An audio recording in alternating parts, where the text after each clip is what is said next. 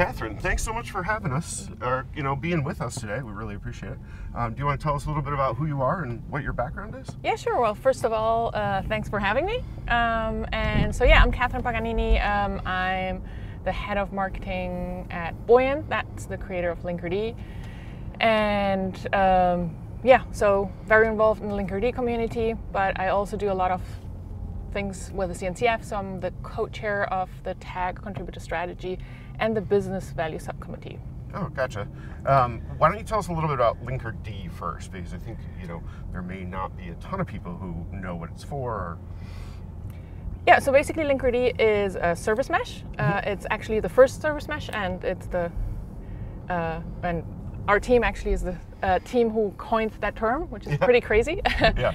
And it's the only graduated service mesh, and kind of known for its simplicity, right? Like, so that is, yeah, kind of what we're trying to do, make it easier for people to adopt a service mesh which provides observability, reliability, and security features at a platform level, right? You want to make it easy, because that's really, really critical features that you need. Right. Yeah. I mean, I think what people don't realize a lot of the time when they're kind of architecting an application kind of in their head is like the complexity of like kind of running all the time, right? And how hard that actually is to make true. And I think kind of the advent of the service mesh concept, Kubernetes in general with orchestration, but that particular subcategory really makes a big difference to how that works. And so was it the first Linkerd Day that was yesterday? Oh. Yeah. So Linkerd Day was yesterday, very first time. And I'm very proud that we managed to have like 100% end user content. And for me, it's always really like my favorite part of the job is really working with the community, working with end users, and empowering them to, or help them, tell the stories. Because I feel, I don't know, like even at KubeCon, I think there are far too many vendors speaking, and I know it's always difficult to kind of get. It's not as easy, right, to get end users to speak. But like I think end users can't, right? Yeah, and because end user stories are so much more powerful, right? Because that's like I know vendors are always biased, right? Like even if you believe that you are telling the truth, which we all are, right? But we are biased, right? Because that's why we work for those companies, right? And then having end users who are actually using it in production and sharing their experience with peers, I think that's the most powerful. Those are the most powerful stories. So, yeah, so we had Adidas share their story and lots of other companies, and it was like really, really great, I think. So really proud about that. That's cool. Was there any particular stories that really, kind of caught your ear, as it were? Well, I think one of them is, I think that was like a very catchy story as well. What was the name of the talk? Like going to production with a team of one, right? And she basically got it, the whole thing. Like she was responsible for the platform, and at the end it was just her, and she got Linkerd up and running, and was new to the service mesh, and yeah, just hearing that it doesn't have to be complex, right? People think like, oh, it is so like I already adopted Kubernetes. It's complex enough.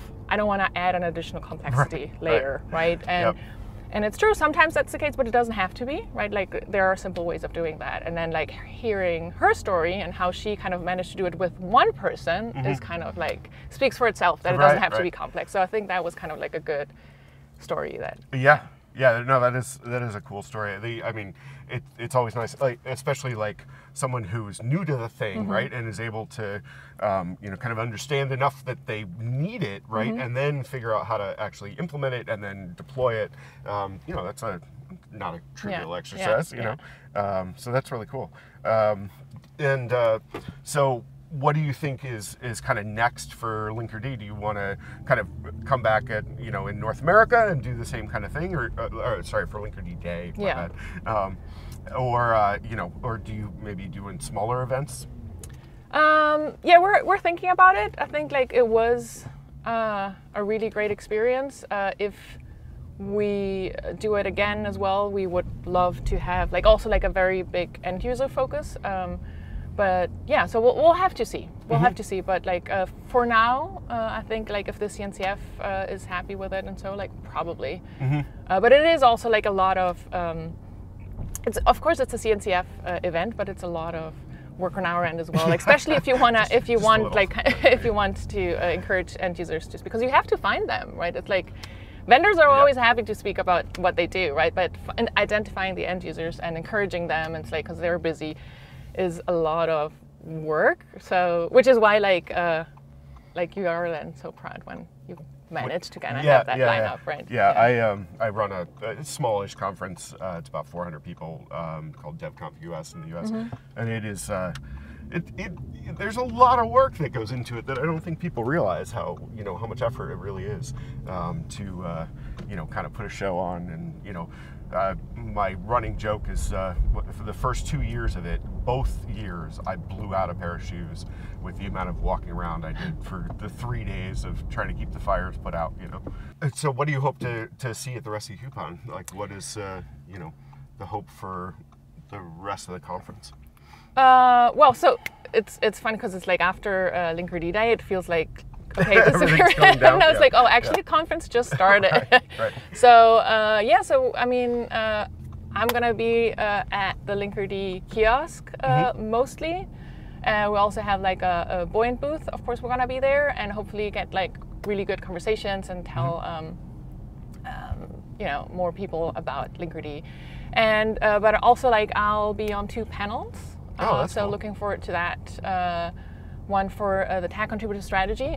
So I'm so I'm co-chair of the tag contributor strategy, and one of the things that we always try to do is like, once is like, or maybe I should just say like what the tag contributor strategy actually does. That makes sense. That's cool. So basically, the tag contributor strategy is a tag, so technical advisory group, the CNCF, that tries to help projects be successful. So it's like more geared towards helping maintainers, project maintainers. And I love the mission because basically what we're trying to achieve is to create like a cross-project community. Because we always talk in open source about communities, but we mostly talk about our own communities, right? Like, and I think we figured that out. People know it's important, right? Like, but I don't think we kind of have really done a good job yet to kind of have the cross-project community, right? Because it's like every project is going through the same problems, right? Like, and every problem that a project is going through, someone else has already gone through, right? Like, and a lot of projects try to reinvent the wheel each time, right? And there is no need for that, right? And basically the CNCF is our common home, right? All our projects live there. And it provides this platform for us to connect. And I think what we want to do is kind of build that cross-project community so that we talk with each other, exchange ideas, learn from one another, and then, just make it easier. Because people have best practices identified, or more mature projects have identified best practices, and let's tell newer project those best practices, right? Don't let them do the same mistakes. And then there are lots of resources and things like that. And so I think like it's incredibly valuable, but not a lot of people know about it. Not a lot of maintainers, and that's the other challenge, because it's like maintainers is like a subgroup within our community, right? And like reaching them is not that easy. And so this panel, because we always talk about the resources we create, this panel, we wanted to talk about what we get out of that, right? Because it's a lot of times we talk about contributing, and people think about contributing as like giving, and it is giving, right? But you get actually so much more out of it than you give. And so we wanted to make a little twist and talk about like really like us and how it has benefited us in our careers and everything, to be right? a part of that community, because it is like contributing to it. Because it is really, I think, like once you start, you get hooked and there is no going back. I feel I mean, one of the things when I kind of first joined the Fedora community, and got really kind of involved in it, one of the things that I found, which was really interesting, was like how I could have like kind of an impact, on every location that I went to, and that there was a Fedora community everywhere, and so I could kind of participate in it wherever I happen to be traveling, which is a really kind of nice feeling to have that community out there. And I think with Kubernetes, I think we're starting to see more of that, as you say, kind of trying to get the overall community to also be more together rather than the individual kind of silos, which is kind of good for everyone. Yeah.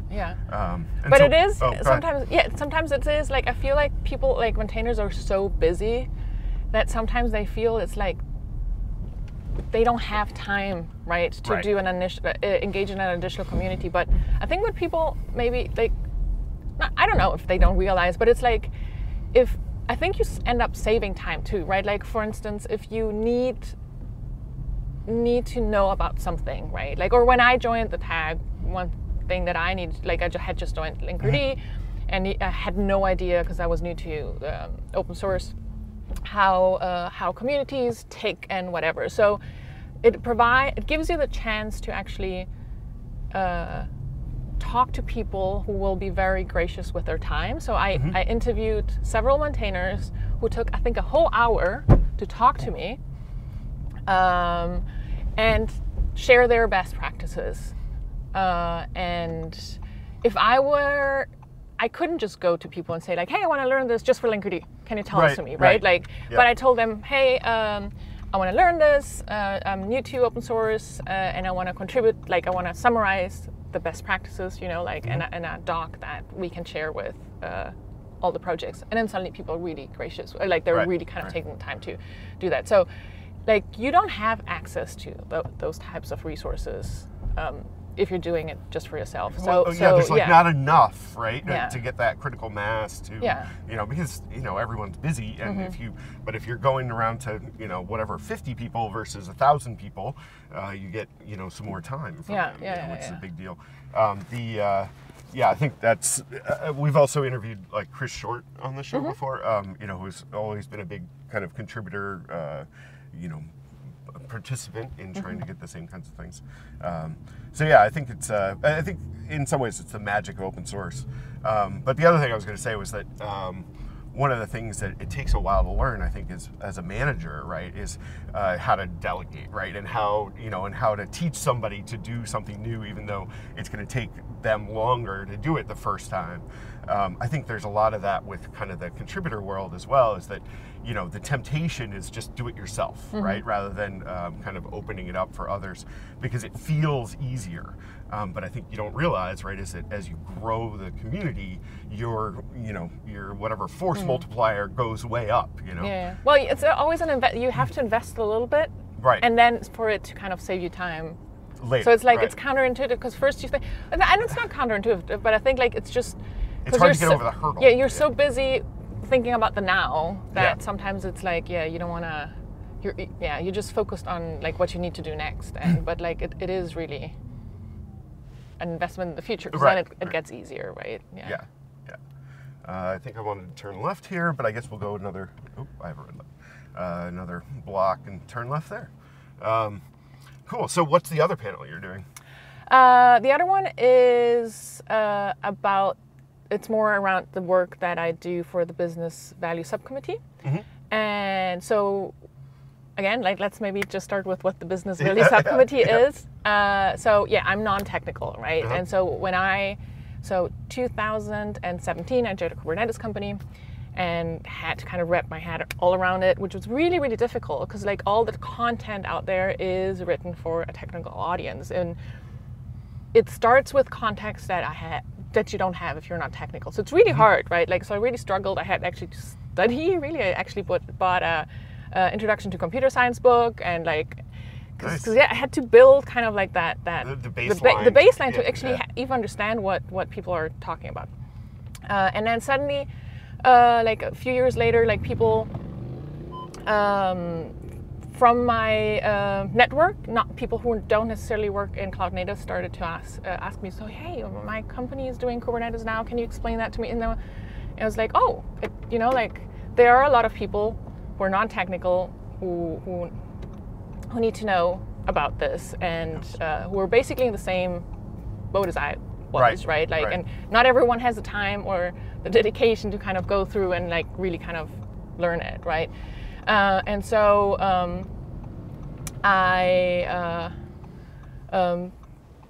in between, like I started writing articles that I kind of for the news stack, like really basic fundamental articles, and got really good feedback, which kind of showed that there is a need for that, right? Yep. And then at some point I said, like, okay, actually the CNCF, I mean, it's great. I'm really grateful for the news stack for publishing it, and it was a really great experience. But at some point I was like, shouldn't the CNCF own this kind of content? You know, like it's like they have content for technical people, but like it's really important. It's an important part of their mission to kind of help the business side as well, right? Because they need to approve all these projects, right? So if you the C-suite needs to understand the basic concepts. They don't need to code and stuff, but they need to understand what cloud native is, how it works, and why they should adopt it. Right. Because otherwise, how can they even have these conversations with engineering, right? And so we formed the Business Value Subcommittee, which basically focuses on trying to explain these concepts in terms that a business audience understands, but also making it easy for engineers, right? Like if an engineer is new to cloud native, like having content that is really easily accessible and simple language makes it easier to understand, right? Than something that's full of technical terms and simple is always easier and friendlier when you're getting started. Well, I think one of the things that people, especially non-technical people, don't realize about cloud native is that it's kind of fundamentally at odds with a lot of the way you're taught programming. So when you take a computer science degree or whatever, I kind of refer to it as like everything's very like serial. You know, everything kind of goes in a straight line. And when you are doing something that is cloud native or event driven or something like that, you know, you kind of have all these things like popping off all over the place. And writing your applications such that you can respond to that kind of scenario is kind of weird. And it's a mindset shift even for technical people. And I think that, you know, like you're kind of mostly focused on the non-technical people, but I think there is definitely a lot to be learned for your average technical person to try to wrap their head around how do you design systems that run in this kind of unusual, you know, model. Although it's getting increasingly unusual or increasingly usual. Yeah. You know, because you have to be able to operate your systems this way. Otherwise, it just, you know, you can't run a modern application anymore, you know?